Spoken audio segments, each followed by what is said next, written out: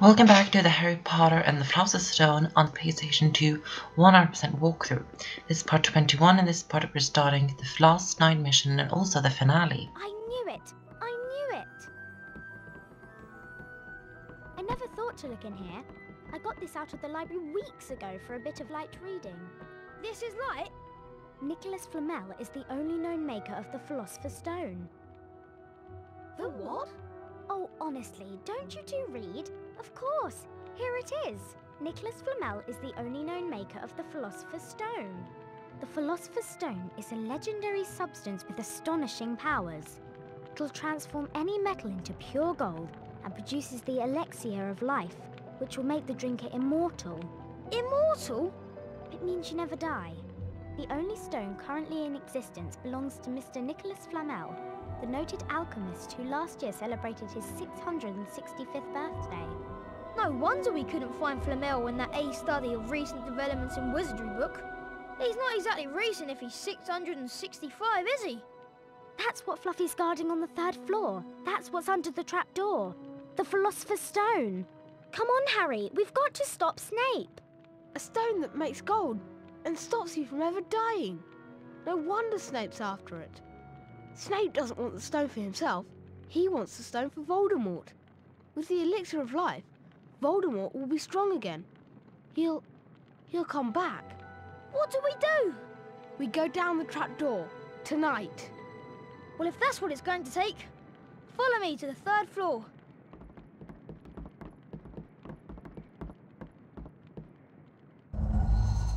So now the finale is really just starting. And yeah, we're going to return the wizard hat to this girl and we're getting a wizard card. And that is also the lost item returned. So we're done with lost items now. And we get another like health barometer thing. We get more health for doing that. And we're going to go to Fred and George's shop first because this is the last night mission and also the last time you can go to Fred and George's shop because you can only buy things there at night. Hey. And I said this before, if you go there at day, the shop will be filled with beans and you won't be able to buy anything, just collect beans. So we're going to go there and we're going to use up our every flavor beans actually. There's not too much to buy. It'll cost 20 beans. We're going to buy the stink pellets for 20 beans. Almost at pounds actually. So there we got that. And there's not really anything else to buy. So we're going to go into this chest that gives you random things 3 times. We get dung bombs. We get another dung bombs, more dung bombs, and the last time we're going into it, we get sting pellets, which we actually just bought. So that is a bit strange. So the sting pellets you can use to escape from prefects, and I believe you can also use the dung bombs for that as well. So they are quite useful, but we're not really going to stay away from any prefects except Percy. But we're not going to go to Fred and George's shop anymore, I don't think. So we're going to go out of the Gryffindor Tower now. And we're going to make our way to the 3rd floor. Because we have to stop Snape from getting the Philosopher's Stone. Because he wants to get it for Voldemort. And as you heard and from the cutscene, the Philosopher's Stone will make any metal into pure gold, and it also produces the elixir of life, which of course makes you immortal. So we have to go to the 3rd floor and stop Snape. I'm not going to include the entirety of the whole finale in this part. This is only going to be everything before the final battle, kind of the boss battle. So that is what's going to be happening in this part. So now we're going into the Forbidden Corridor. And we're going to do this door as well because we're going to go to Fluffy. Because we have to go through the trapdoor. And here is the door that leads into Fluffy. So I'll talk more after the cutscene that is coming up now.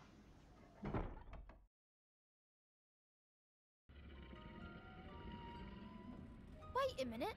He's... Snoring. Look, it's obvious Snape's already got past Fluffy. If you two want to go back... Don't be stupid. We're coming. Right then, I'll go first. Don't follow until I give a sign. If something bad happens, get yourselves out. Does it seem a bit quiet to you?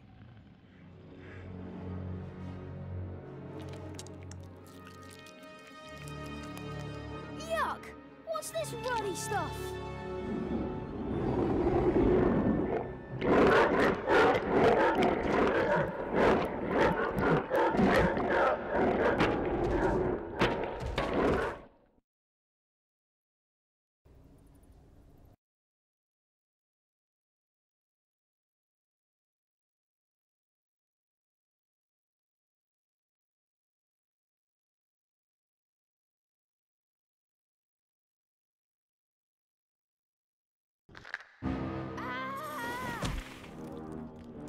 What's this stuff? Dunno. I suppose it's here to break the fall. Lucky it's here, really. Lucky? Ron! Ron, where are you? Over here, Harry! Don't worry, Ron. We'll rescue you. Just hold on. I know what this is. It's Devil's Snare. Oh, I'm so glad we know what it's called. That's a great help. Shut up. I'm trying to remember how to kill it. Well, hurry up. I can't breathe. Devil's Snare, Devil's Snare. What did Professor Sprout say? Dances in the dark, delights in the damp. Yes, of course. You have to cast Diffindo to get rid of the tentacles and then use Incendio. Harry, you take that side and I'll take this side. So now we're going to battle against the Devil's Snare. So this is the thing I said about the Venomous Tentacula. This isn't a Venomous Tentacula, it's the Devil's Snare. But you defeat it the same way that you defeat the Venomous Tentacula. And every time you do that, it will grow out tentacles again. The arms, which it looks like. And I'm sorry about all of the background noise. It's, as I've said before, it's building men outside doing things on the road. So yeah, it looks exactly like a Venomous Tentacula as well. So that is why I said that. And as I said, you defeat it the same way. Now I actually think this is quite fun actually. I really like this because you do battle the Devil's Snare in the other Harry Potter and Philosopher's Stone games. But I think it's more exciting in this one, even though you have done the exact thing against other monsters before. But I still think it's quite exciting. And I used to love this part when I was younger, and I got hit as well, so that's good. Thankfully Harry had a potion. Yeah, I used to like this part with the Venomous Tentacula a lot when I was younger. But yeah, we're going to kill the not the Venomous Tentacula, the Devil's Snare now, and free Ron from his imprisonment.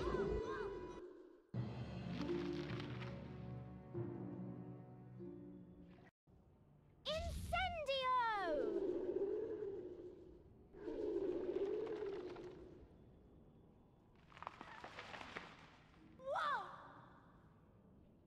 Thanks.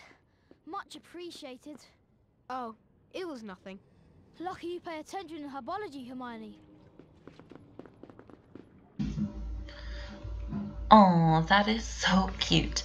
I really like the relationship between Ron and Hermione. I like that. But now we're going to move on in these challenges.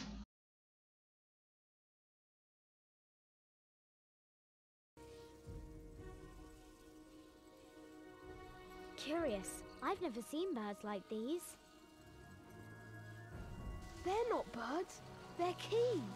And I'll bet one of them fits that door.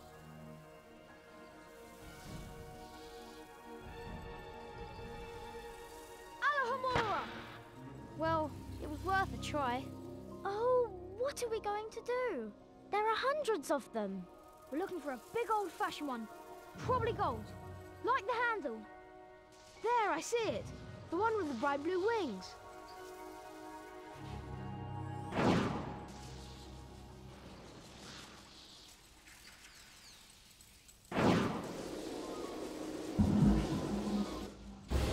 So, as you can see, Harry is now going after the key, and you have to get it. So, it's the same thing as Quidditch. You just have to go through all these rings, and as I said before, I'm quite bad at Quidditch, so I don't do too well in this.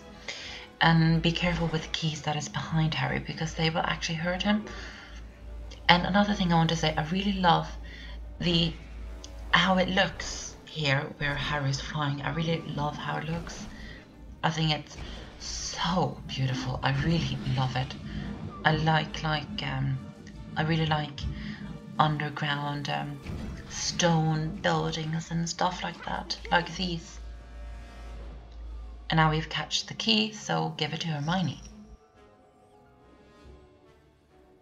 Hurry up!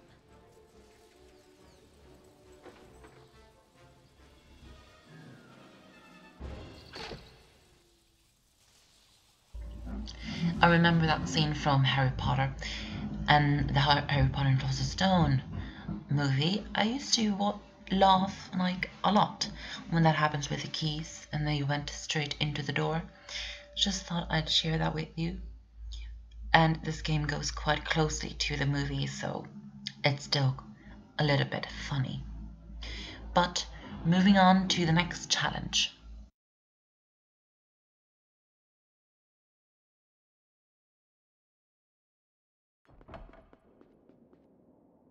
Where's Ron? He went on ahead. It's a chess challenge. He's better at chess than both of us. He should have waited. We're in this together. Let's go in, Harry. We need to make sure Ron's okay.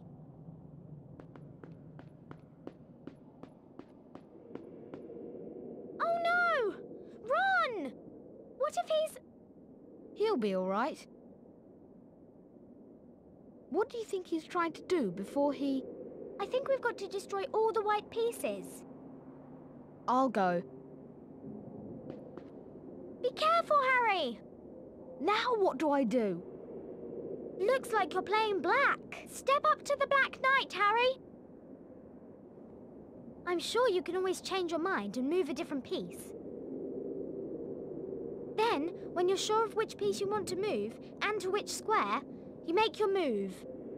Okay, I'll give it a go. So now we come to the chess challenge. This is maybe the hardest part. Well, it definitely is the hardest part of these challenges. It, as you know, is a chess piece, so it kind of is like chess. It's not entirely like the chess. It doesn't follow every rule, of course, but it does have a resemblance to chess. But of course it does. But yeah, I find this actually pretty hard. No, it's not that hard. But this time, when I played it, when I was recording, I found it quite hard because I haven't played this game in quite a while. But after some practice, you will be able to do it. And if you go on the internet, you can search up route and how you can do it. So if you go on those pieces, you will be able to complete it without any trouble. But I didn't do that, so I didn't go on the internet and search up how I was going to do this easily. So it took me some time. It only took me one try though. I didn't die, but I came close to dying, but I didn't because I saved myself. And yeah, I just went on ahead and did what I had to do and tried to do my best, and I actually succeeded in the end. That is a little bit of a spoiler, but not really, because of course I'm going to win, because I've played this before and that sounded really selfish. But yeah, I'll be able to do it. And if you read the book, you know that each of these challenges represent one of the professor's challenge. So each challenge is designed by a professor. This chess challenge is Professor McGonagall's challenge. Fluffy is Hagrid's, but he's not really a professor, but it's Hagrid's. And Professor Sprout has the Devil's Snare. The flying keys belongs to Professor Flipboy. And the troll, it isn't in this game, but you do encounter a troll, which has already been hurt, and you're not going to fight against it. It is in Philosopher's Stone on PlayStation 1. It is, and it is in the book. Yeah, but it is in this game. So that is Professor Quirrell, Professor Quirrell's challenge. And also the challenge that is after this chess piece, which is a potion thing. That is, of course, Professor Snape's challenge. And that challenge is not in this game. But I just thought I'd go through that because some of you might not know. But if you read the books, or read the book, you do know.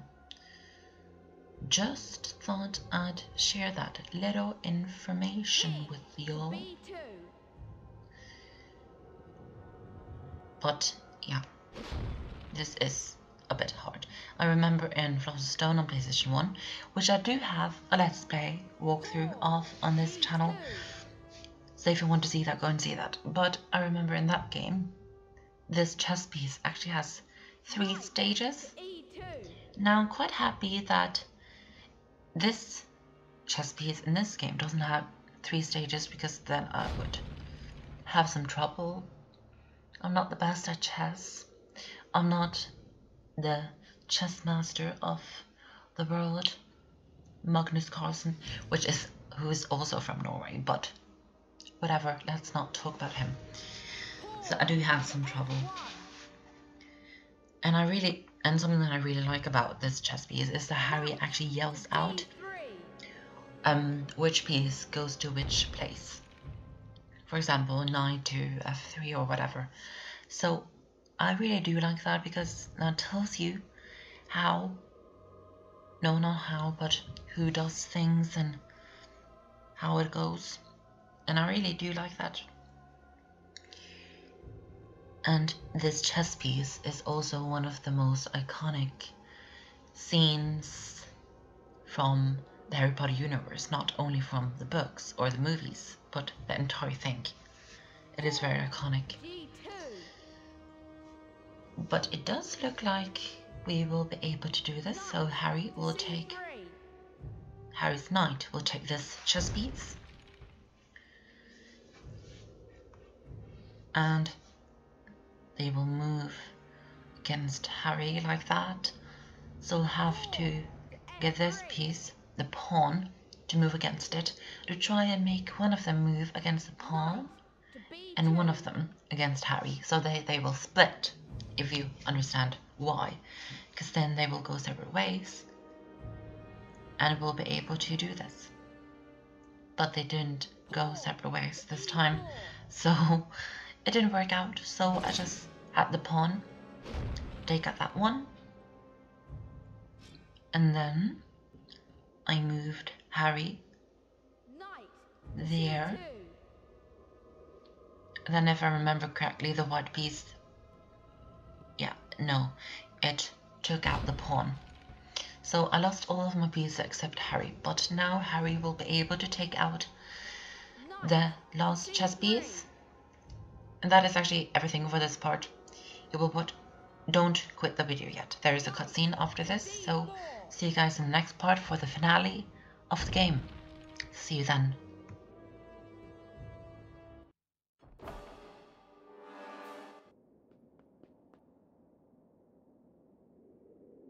I'm sure he'll be all right.